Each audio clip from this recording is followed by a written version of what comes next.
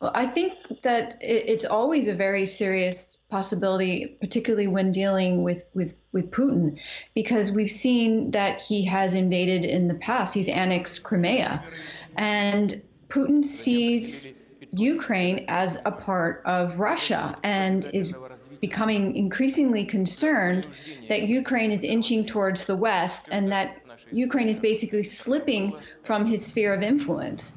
And so we see with 100,000 Russians on the border, we see that there are military and naval exercises taking place, that Putin's sending a very clear message to the West that he indeed could invade.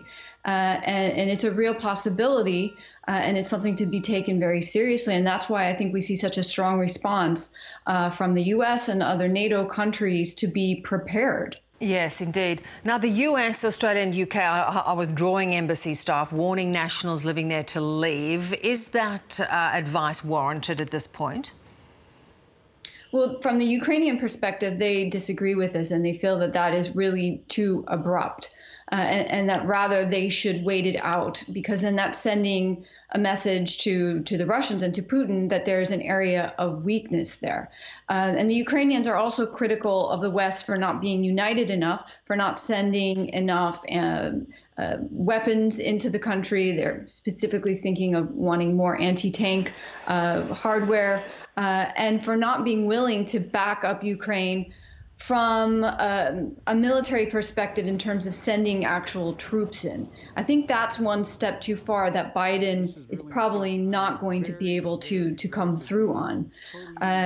So you see that there is concern in Ukraine about the situation, but to some extent, there's a little bit of a calm as they're going about their business, and they don't want diplomatic personnel to leave too abruptly. Yeah.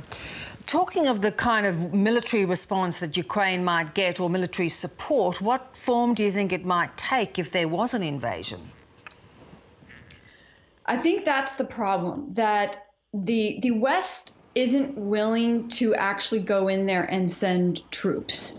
They're willing to send more military weapons. We have a U.S. aircraft carrier in the Mediterranean. It's under NATO control. That's the first time that's happened since the Cold War.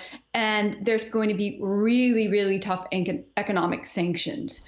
Now, these sanctions, with the exception of Germany, that may not be on the same page with this, but these sanctions, if they are implemented, would be as tough as some of the sanctions that Iran faces. They would affect the banking sector. This would really bring Russia to its knees economically. So there would be a very, very tough response.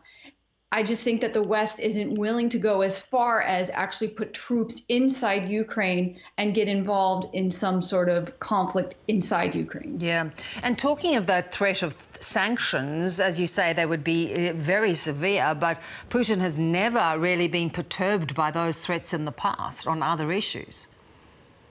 Right, that's true. And the sanctions that are currently in place are not destabilizing to Russia's economy, but they're making it impossible for Russia's economy to grow. And so it's a little bit of putting Russia sort of caught in no man's land, that they can't really grow and get any bigger, but it's not really having the devastating effect that these new sanctions might. And we've seen that there are many authoritarian regimes that aren't deterred by sanctions. That we see Iran has faced some of the toughest sanctions and has not agreed to make huge changes to the regime. So sanctions really only work when they can really put a blow to the dictator and to the elite group that supports them. But these new sanctions might, because we're going to see Putin's popularity rating, it may fall within Russia. That's going to be destabilizing. And at the end of the day, Putin cares most about his own security and maintaining himself in power. Yeah. And what about the suggestions that Russia will, instead of invading, put in a favourable candidate, a supportive candidate, a Russia-sympathetic candidate as Prime Minister? Is that, do you think, a feasible or viable concept? That is likely. I almost see that as more likely scenario than Russia actually invading, because there are huge costs to invading. Whereas what might be even simpler for the Russians is to somehow find a way to get a candidate in there that is very sympathetic and close to the Russians, like Yanukovych was for many years before, until he was removed from power. So I think that would be the easiest way for the Russians to be able to control Ukraine. And that's ultimately what they would like. They would like Ukraine to be more like Belarus, where there's a close relationship between Putin and Lukashenko, and where Putin can count on the Ukrainians to back them up at any point in time and can basically get them to do whatever they want to do. Yeah. Natasha, always good to get your analysis. Thank you so much. Thanks for having me.